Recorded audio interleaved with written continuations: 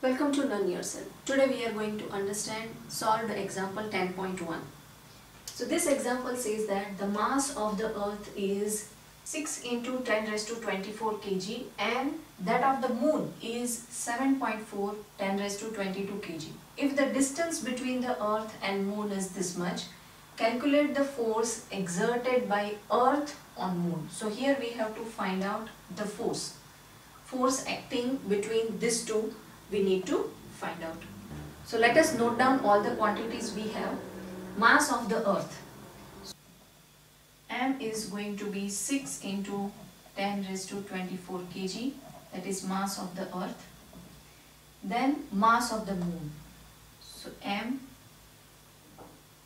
mass of the moon is 7.4 into 10 raised to 22 kg.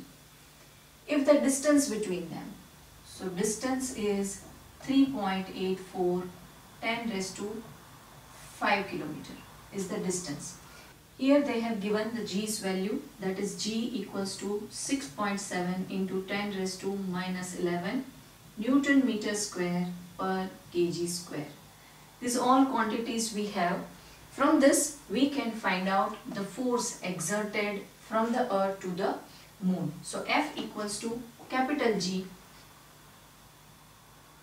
capital M into small m divided by d square, that is distance. We know all the things we have, what all necessary things are there in this formula. We have all of this. So once we are substituting all this value, that G equals to 6.7 into 10 raised to minus 11. Then capital M's value is mass of the earth, so it is 6 into 10 raised to 24.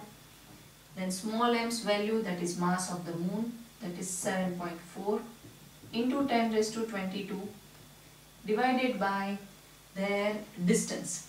So distance they have given us is 3.84 into 10 raised to 5. Once we will solve this, we will get the answer 2.02 into 10 raised to 20. And this answer is we got as a force. So unit for this answer is Newton, because this much force is applicable by the earth on the moon. So this is our answer. So hope this video has solved your doubt. In coming videos we are going to cover some important concepts. So don't forget to subscribe, Learn Yourself. I'll see you in next video. Till then, keep learning, keep sharing.